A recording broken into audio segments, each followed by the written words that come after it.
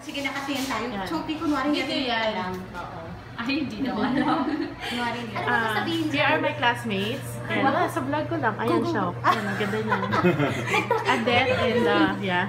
Yeah,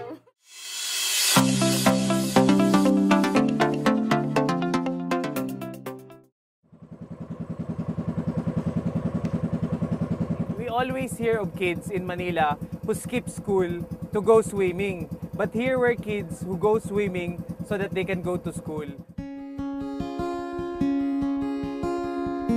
The common stories we hear are them walking across mountains. Sometimes, they have to cross rivers, but not to the point na getting themselves wet.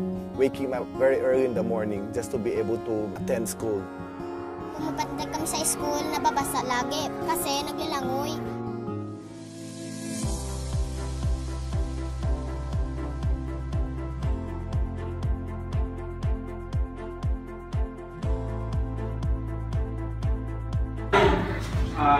On a Thursday evening, wala nang tao dito. So, maganda na nandito.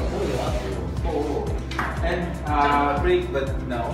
Malapit na dahil finals week nga, kaya nagulat-gulat na natin pa sila kasi may karaming time. And thank you to Dr. Dante Velasco for being here. Kasi nga sayang ang opportunities na marito to learn from that.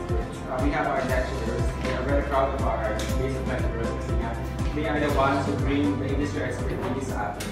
I'm very excited to share our story with you this evening. But before I start, I wanna do a short exercise, and I think kaya naman sa room. Can we all stand up?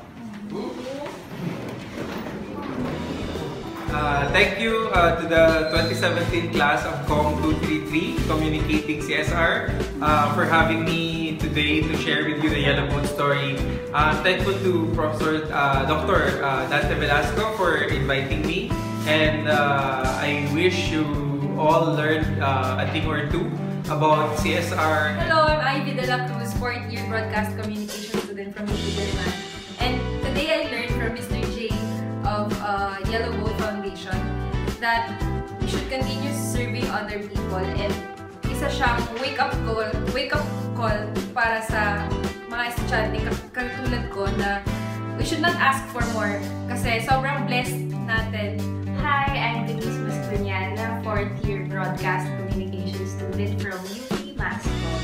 And today I was able to attend a talk spearheaded by the master's class of Professor Velasco, and they invited Mr. J from the Yellow Boat Foundation.